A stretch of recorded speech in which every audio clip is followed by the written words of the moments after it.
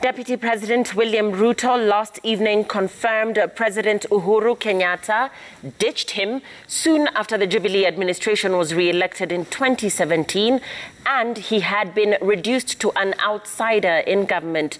Ruto claimed President Kenyatta's decision to bring on board a set of new advisors had altered their relationship and that his input was no longer considered in the running of government.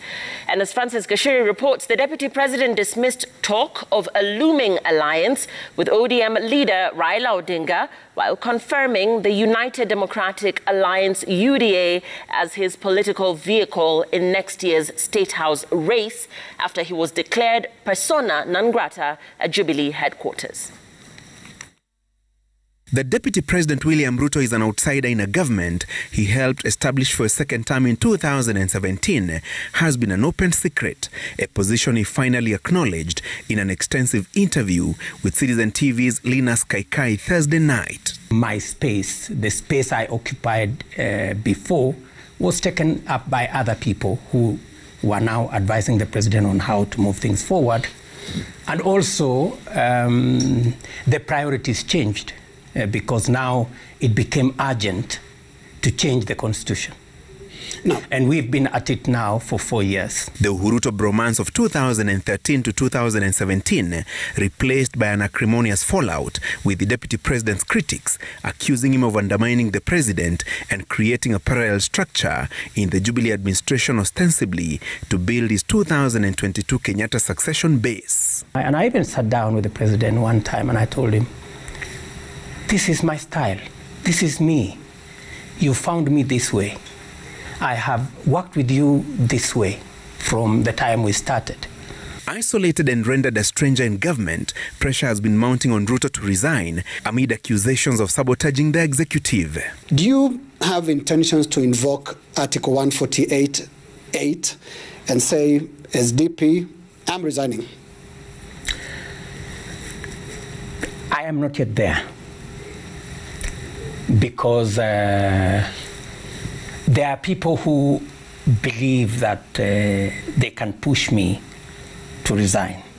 I am not going to give them the opportunity for them to celebrate their effort to push me out of this government.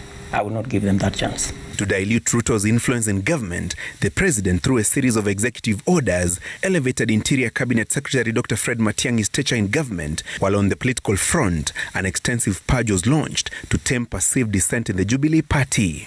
Some team, a cabal of sorts, came up with a Stop Ruto movement. And you heard it. Morades of this world started to say all manner of things, that we are going to create a movement to stop Ruto. And they executed their plan. They started first to try and demonize me. Oh, William Ruto is corrupt. Oh, we are going to do a lifestyle audit. Ruto's critics, however, accuse him of impatience and exhibiting raw hunger for power, while others term him a victim of the vice president's curse. And I even asked the president, my boss, this. I want any information to be produced that I have done in private or in public to disrespect the president or to elevate myself beyond what my duties are. And the president was candid with me. He told me there is no such information because the director of intelligence was sitting there. I told the director of intelligence, can you produce any information that you have that in private or in public I have disrespected the president or tried to be the person I'm not? In the 2013 and 2017 presidential campaigns, President Kenyatta had pitched for his two-term stint at State House and a subsequent 2 terms for Ruto, a position that has seemingly been vacated. He remains my friend.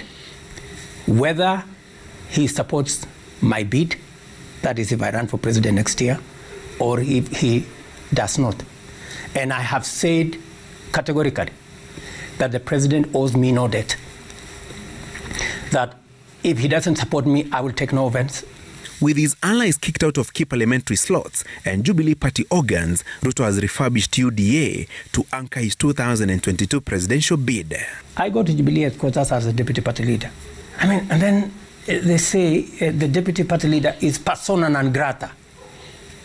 Really? So in the event that Jubilee is not available, the next best option is UDA, which shares, because UDA has been working with Jubilee from before.